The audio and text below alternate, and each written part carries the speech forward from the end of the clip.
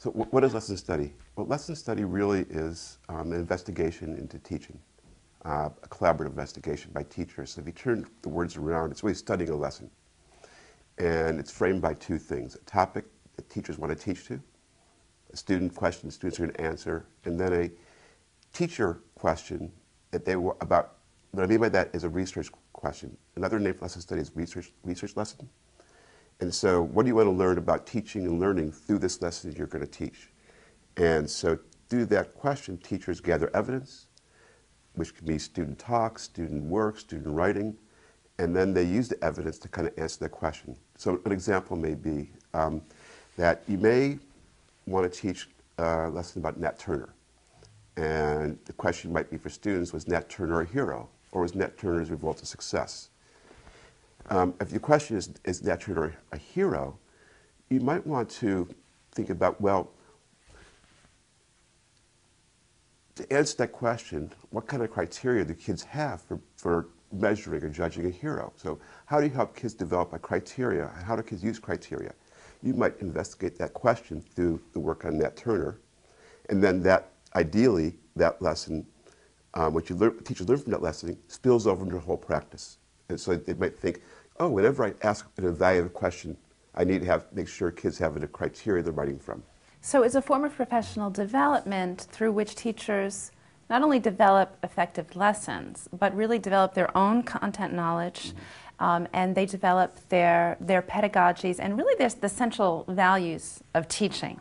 So unlike other kinds of professional development, which are driven by kind of answers, here's what a researcher found, or here's what we found. If you do this in your classroom, X will happen, right? Lesson study is a little messier, but lesson study, because it's research, it's driven by questions and not answers. And so it's teachers generating knowledge about teaching through their context, through their practice. So it kind of takes traditional professional development, turns on its head, right? Because teachers can be producers of knowledge about instruction, not just consumers of knowledge. Lesson study takes place very much within a context, within an historical subject focus, within a particular student focus, and within the framework of a professional practice. So it's highly collaborative and highly democratic, and this, of course, is what makes it very messy, but also very exciting. It draws teachers in. It asks them to be thoughtful professionals.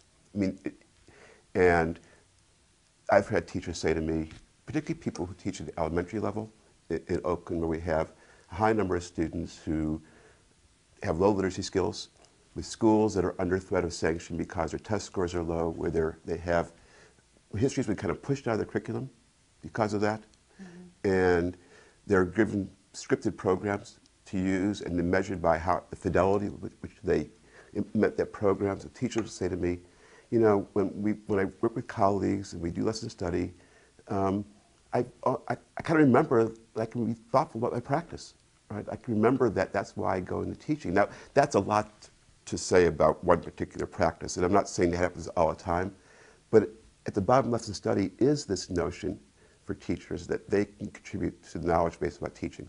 And I think that's really a powerful democratic idea. And Stan, you said that it asks them to be thoughtful professionals, and it also provides the context. And it honors their professionalism, and it honors their craft. And I think it's very validating. Yes. And at the same time that it honors teachers, it's not about teachers. It's not about what any individual teacher does in the classroom. It's about teaching the subject well and keeping the students in mind. And so by that I mean is essentially trying to understand what and how students are learning. Right. So it's